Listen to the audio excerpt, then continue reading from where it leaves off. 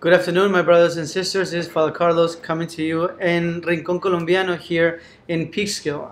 And we did today the rite of blessing of a business.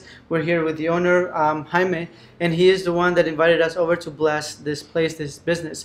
And as we know, we put everything that we have, everything that we own in the hands of the Lord, and we ask him to bless it, to make it fruitful, so that we can not only express and share the love that the Lord gives us, but also be people who are always trying to help those in need, especially with our work, with our labor. We give back to the community and to our brothers and sisters in Christ as well. So we are very happy to be here, and please, we ask you to come help out this business, local business here in Peekskill. The food is fantastic. I just had lunch here with Jaime, so I'm really grateful for him for inviting us to bless his business. And we ask you again that you come, because it's a fantastic place, and we hope that you enjoy it as well.